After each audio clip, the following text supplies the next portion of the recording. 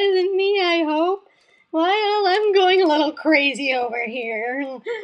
You know, this is probably the 9th time I recorded this video, and you wanna know why? Clicks! Clicks, clicks, clicks, clicks!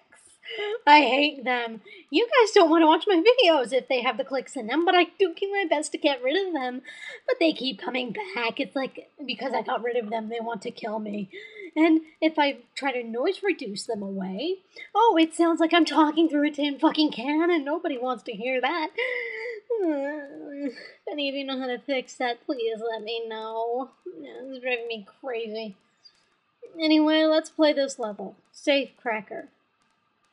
The basic idea of this level is that each of these little buttons will switch one of the symbols for the door over there, and it makes sense, you know?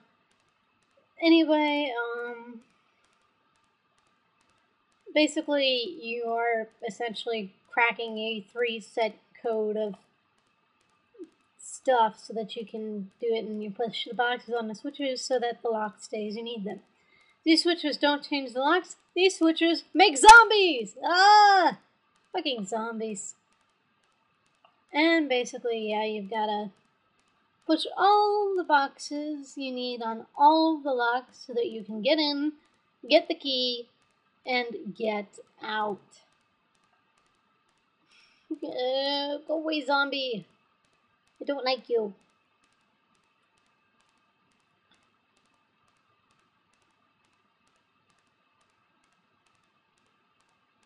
That was definitely close.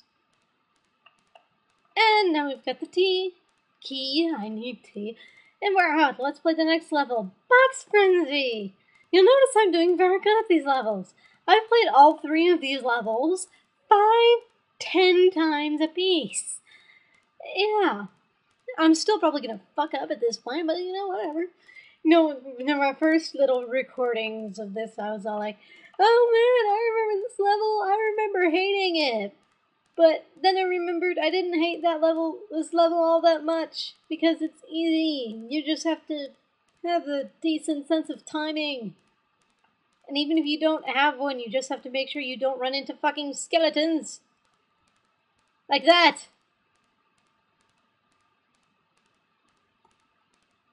And once you do that, you're basically clear for the rest of the game.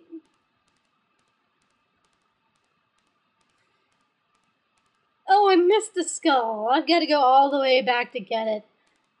Oh, wonderful, everybody. Can't you tell I'm just feeling positively chipper? The funny thing is, this is really the least of my problems right now. There's a whole bunch of other shit I could be complaining about, but I'm not. Well, at least we have one of my favorite levels after this one.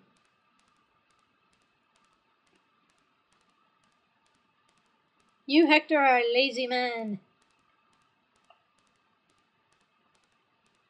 And why do you wear a pink sweater? Purple sweater. I just noticed that. In all my years of playing Phantom Mansion, I just noticed Hector is wearing a purple sweater.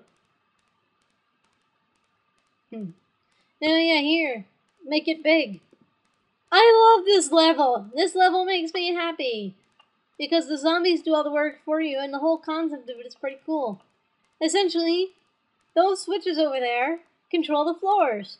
And the thing is, they're one-press switches. Once they're down, you don't need to press them again or hold them down. See? Look. They create more floor space. More floor space for you. You can walk around.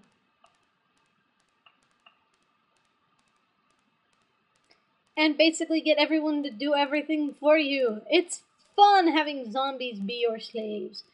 Or in this case, basically a lot of skeletons. Either way, they do my bidding for me.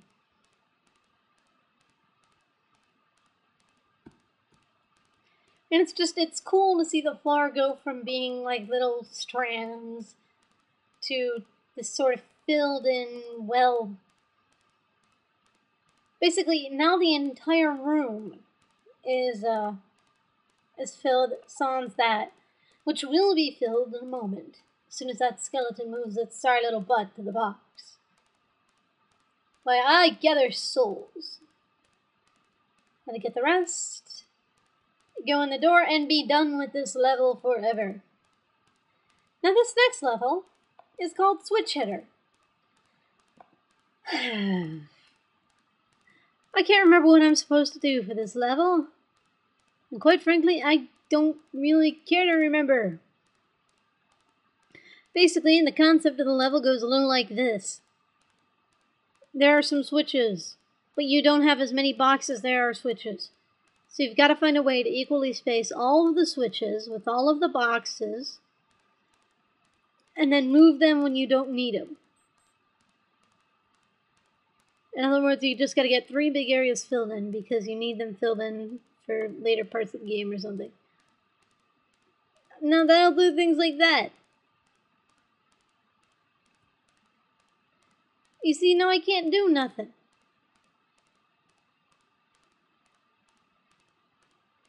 And I don't remember how to play this level because each time I said I don't have enough time to continue on with this level.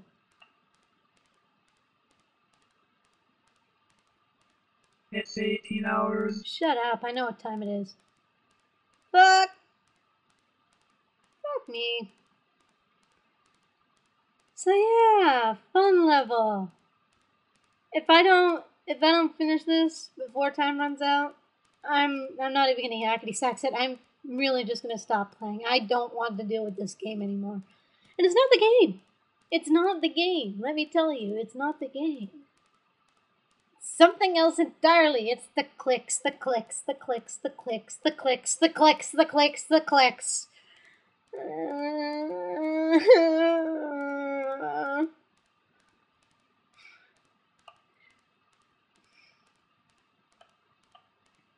And the thing is, if this is a problem with my computer, I'm gonna be freaking crucified by someone. I don't want to be crucified. I like having my body.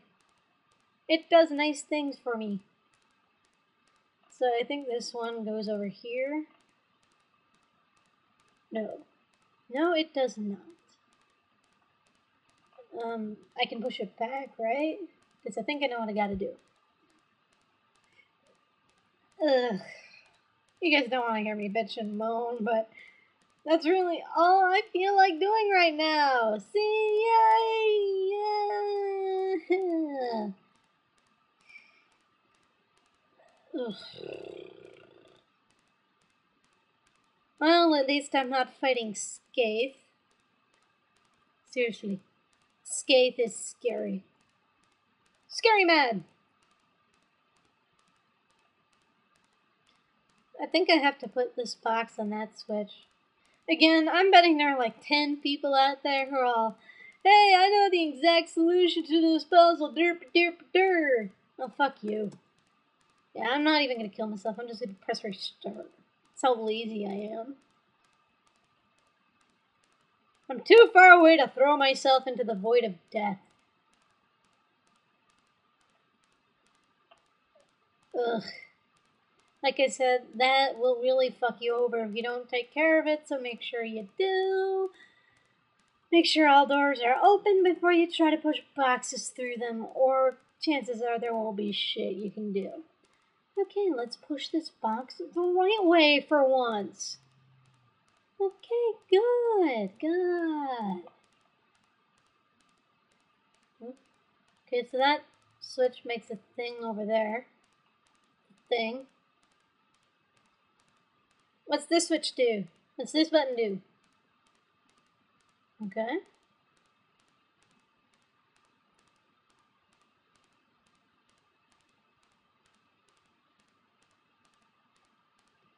I use a key on you, door.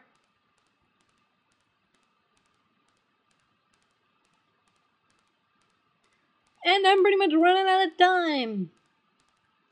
And like I said, to preserve my sanity, I will not be yakety-saxing this. And oh wait, would you look at that? See, this is what I'm talking about. Ah! Oof.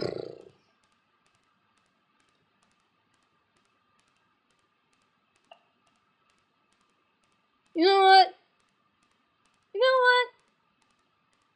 fuck it. Quit level. See, we only have 2 levels left anyway. See, 2. I can do them in the final thing. Maybe I was going, oh, well, what's this door, Fiery? What's this door, Octopus? What's this door, Vampire? What's this door, FVO? That's the door you get to go in when you beat the motherfucking game. It's got the final cutscene and shit in it for you. And it's basically impossible to die in that room, so I don't really consider it a level. Then again, I didn't think it was possible to die in the main screen, but courtesy of someone, I forget who it was, I think it was Yada. Yes, it is actually possible to die on the floating screen. Behold! Yay! I died! I just get to take it back to this door. I'll see you next time, guys.